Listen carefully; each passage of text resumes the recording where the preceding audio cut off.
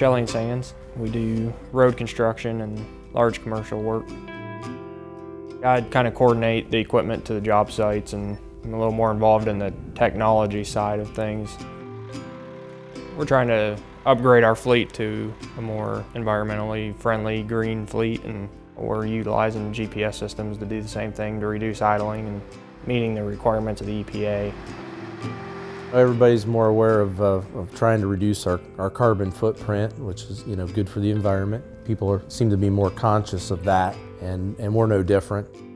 We want to be at the forefront of that, so that's why we got more involved in researching and partnering with different people to try and improve our equipment to meet those regulations that are being put out there.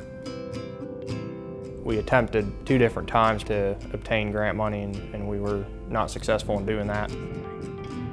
We partnered with Clean Fuels Ohio to make the process go a lot smoother and easier for us, so they were pretty helpful in obtaining the grant money.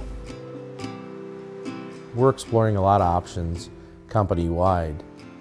We have 3 of these graders that we've repowered.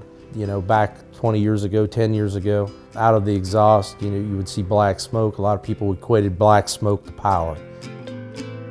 I believe that they've been able to not decrease the power, but decrease the amount of pollutants that are being put into the air. I think there was a lot of concern in the industry that there was going to be a trade-off. From what we've seen so far, that we've not experienced that.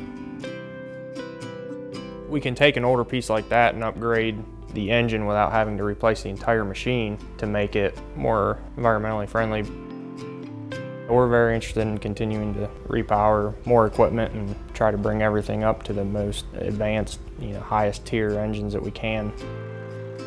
We're going to be here a long time, and we want to have a positive effect on the environment as we are out there building roads, and people see our equipment out there working every day. It's rewarding to know that we're right there, leading our industry, repowering our equipment to make it cleaner and greener and more environmentally friendly.